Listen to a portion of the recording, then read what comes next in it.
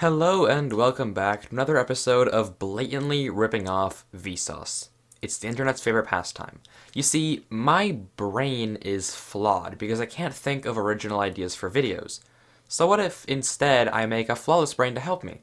In Minecraft, the human brain, while being one of the most complicated objects in the universe, has to work somehow. Think about it. Or don't, because today I intend to make a machine that will think about it for me. It's the holiday season, so why not start off this Christmas break with the greatest gift of all, the gift of life. Let's build a working brain in Minecraft.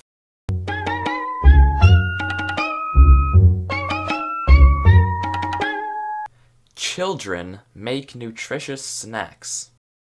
Think about it. But what does it mean to think? That isn't a question I'm very qualified to answer, but it does get you, well, thinking. Thinking about thinking, or metacognition, is a word I learned in 3rd grade for a vocab quiz and haven't used in my life since. To think, your brain has to do something, right? Well, duh.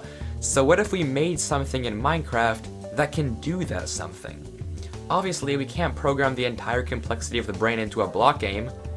Yet, I'm working on it, but we can start somewhere. One of my favorite senses, in fact, if I had to keep any of the 6, it'd be this one, is sight. So let's build vision in Minecraft. To accurately construct a system that replicates what your brain does when it looks at stuff, we have to understand what your brain does when it looks at stuff. How do we recognize an image? Let's model this with a basic example. Our goal is for our brain to see a numeral 0 through 9 and correctly identify it. While this is possible and very simple through basic redstone, we want to focus on replicating what our brain actually does, to build our ideal model brain. So how does our brain see numbers? Well, the visual area of our brain is split into a few sections, appropriately named visual cortexes, or Vs. There are 6 Vs, but for our purposes we only need 4.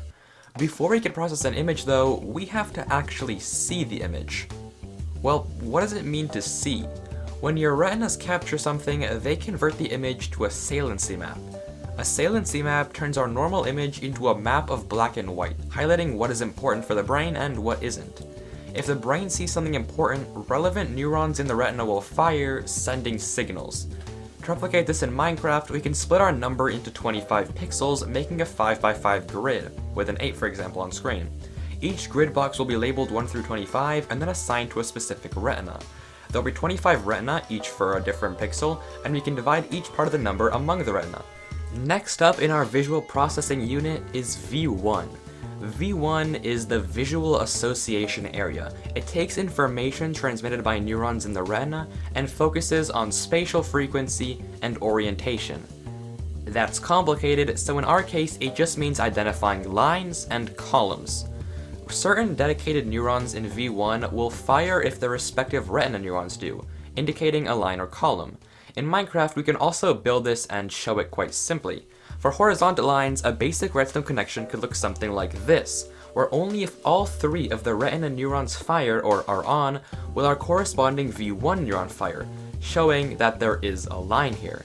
Certain V1 line neurons will correspond with different possible lines on our number grid.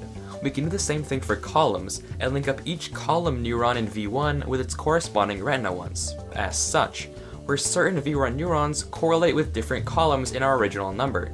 Still with me? Perfect. And if you don't understand, that's my bad, I'm sorry, feel free to replay the video. V2 is just a more advanced version of V1 and uses our lines as building blocks to piece together angles. There are 4 types of angles in numbers, and we have to account for all of them. Certain V2 neurons will only fire if their corresponding V1 neurons detect lines or columns that connect. For example, if a V1 neuron fires indicating a line beginning at square 2, and the V1 neuron for a column at square 2 also fires, our corresponding V2 neuron signifying an angle will fire, indicating yes, there is an angle at square 2. V3 is generally dedicated to color, so we can ignore it and move on to V4. V4 is for even more complex visual processing, and in our case, that means identifying the basic shapes that make up a number. This requires a little bit of creativity on my end, but I narrowed it down to 8 essential shapes for our numbers. 7 of them look like C's either in the top or bottom half and rotated to some degree, with the final one being a column, which is just 2 columns stacked on top of each other, or a long column.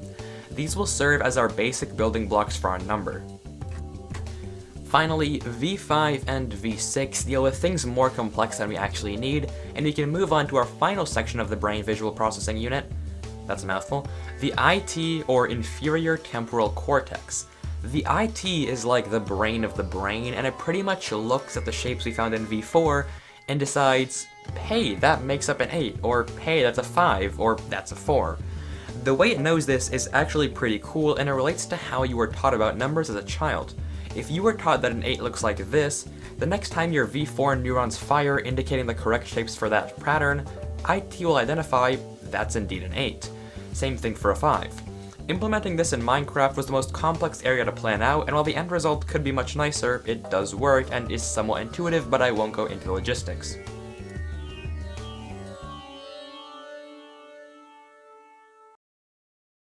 If we make a 2D model of our brain, it looks something like this. The top blocks represent the V's, while the strips on the ground represent the connections and the neurons. This basic model doesn't really do anything, so let's actually build it. And voila, here is our brain in 3D. You may notice that it's much more cubic and not stretched out, and that's simply a stylistic choice. Instead of laying out all the retina like I did in the diagram, I stacked each group of 5 retina on top of each other to make the grid and make it more obvious which pixel of the image should go where. If you want to check this out for yourself, I've included a world down in the description, so you can play around with it and then spam me in the comments with all the bugs you found. So, before you use it, let me tell you, yes, it is flawed. But before I talk about those flaws, let's actually see it in action. Here, we have our basic 5x5 grid, and let's make the number 8. We can put each redstone block and wool block in front of the correct retina, and the brain does the rest. In the back, our IT lights up which number was chosen, and lo and behold, it's an 8. Replacing this block with wool gives us a 5, and our brain quickly realizes this and swaps over. How about now we build a 3 all the way to the right? Well, let's try it. And here's our 3, and our brain recognizes it, and yes, it has identified a 3. If we look back at the workings of the brain, I color-coded it to match my 2D design from before, but you can't really see everything in the video. The red blocks are the retina, while the orange and yellow represent V1, the blue and green are V2, and the rainbow-colored ones in the back are V4, and the whole jumble of repeaters is IT. They all work together to piece together a number from scratch. Awesome! We have just semi-accurately rebuilt the visual processing of the brain in Minecraft, and hopefully you also learned some neuroscience along the way. Now, I say semi-accurately because as the creator, I know there are a ton of flaws, so let's talk about them. Firstly, the way you have to write your numbers is a bit strict. Not only is it cubic, but if you write your 4s diagonally or your 9s without a tail, my brain can't detect that. It's wired to identify only specific shapes for numbers and can't really guess. Secondly, while it doesn't guess, this brain makes assumptions. What do I mean by that? Well, for example, when detecting lines, you may notice that certain angles, like this in the center of the grid, are not detected. The reason for this is that no number has this shape in it, so we don't have to detect it. This isn't a flaw and more like an oversimplification, but it is something to note.